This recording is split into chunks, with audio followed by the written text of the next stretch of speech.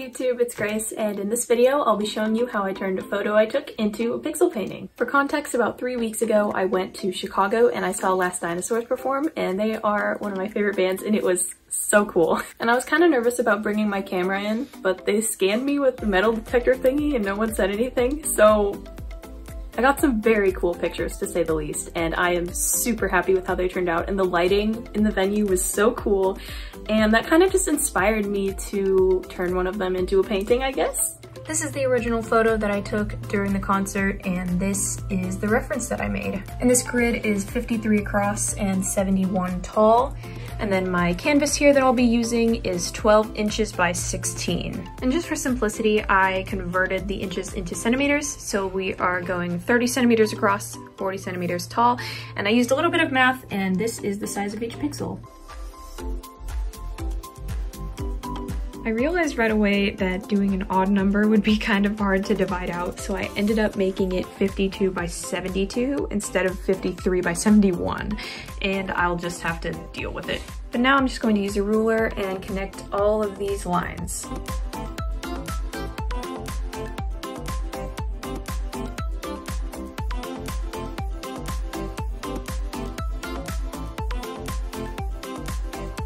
Now that the grid is done, I'm just going to go over it with a thin layer of white primer, and this just makes sure that when I add the actual colored paint on top that the pencil won't smear.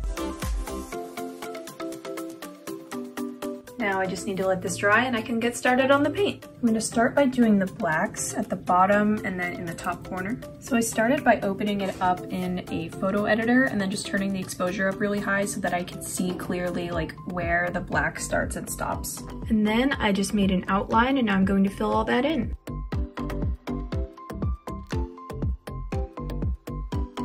Next I'm doing the pink in the top right, so I mixed this color and I did the outline same as before, and now I'm just going to fill that in.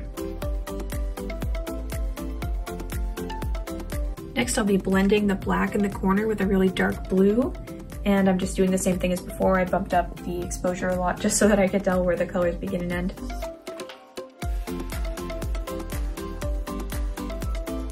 And a slightly lighter blue. I'm aware that these colors are definitely not perfect right now, but I'm just going to wait until I have everything blocked out, and then I'll go in and fix the colors and add lots of details. I'm gonna do this sort of dark maroonish color next, and then I think I'm gonna mix it with the pink just to make like a transition color to blend these better.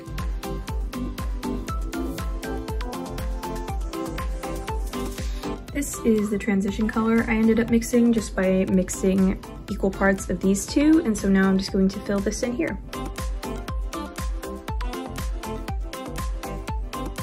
I think I'm also going to use this color for the mic stand.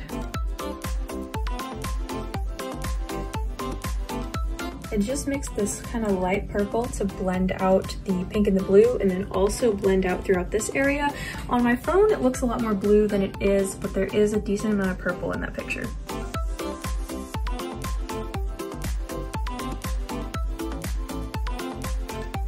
And just for now, for the light purple here, I'm going to be using this. Next I'll be going in with a really light orange to try and mark out some of the highlights.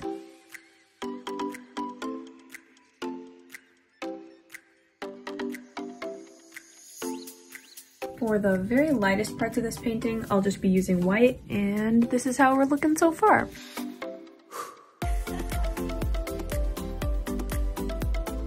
Before I forget to add this, I'm gonna go ahead and do the very lightest shade of purple.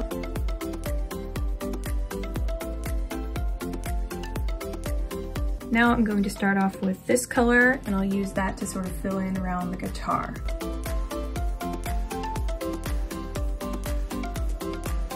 I just marked out a bunch more pixels that I can use the light pink to fill in for, and once those are filled in, I think I'm gonna be pretty close to done with the first coat.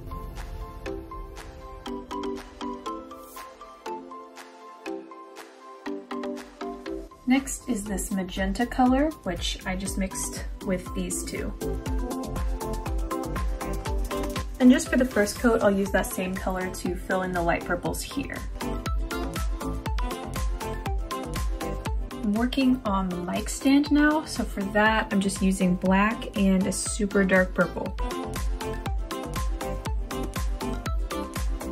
Now I'm mixing a bluish purple so that I can blend out between the pink and the blue. So I used a really light orange for some of the highlights, but some of them are more of a darker orange, so I think I'm just going to fill them in with this. I'm also adding a cooler pink, just to add some different shades like you see in the reference.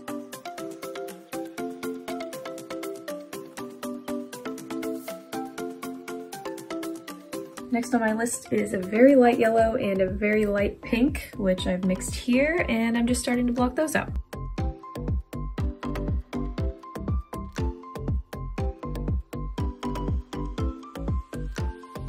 I just finished filling in the last pixels for the first coat of paint, so I'm happy to say that the hard part is done. This painting definitely has a long ways to go, but I can actually kind of see the resemblance between it and the reference, so I'm really excited to see how it'll look after the second coat. Now that the first coat is dry, I get to move on to the second, which basically just means going in and making some corrections to the colors and then adding another layer because the paint still is pretty thin.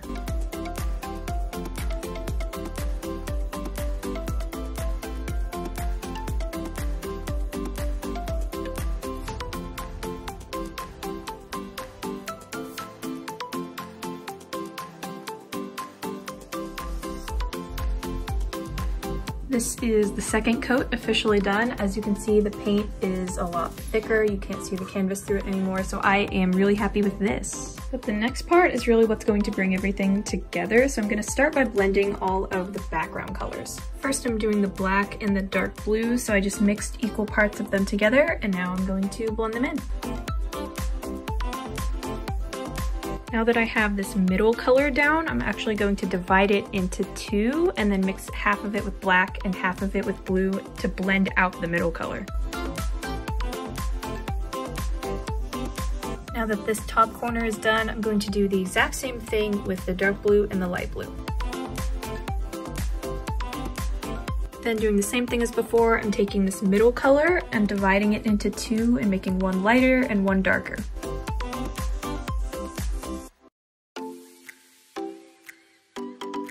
Not only did I use those lighter blues to blend out, but I also used them to add some detail in on this side. But I think this looks pretty good for now, so I'm going to move on to the light blue and the purple.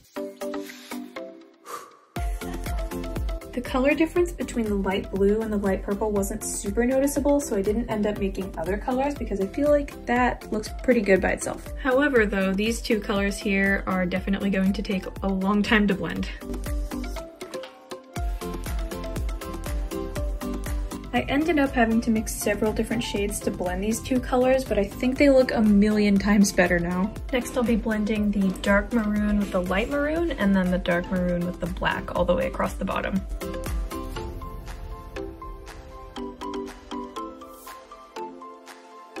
I think this looks pretty good now, so I'm going to move on to blending the dark maroon with the dark blue and the light blue.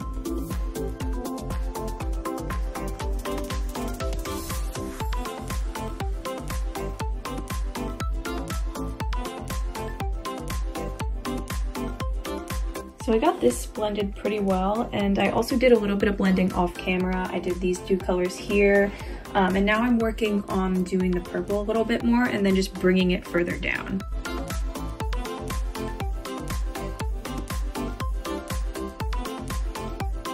Now that this part is blended, I'm working on fixing the pinks and purples in this section here because they don't quite look like the reference.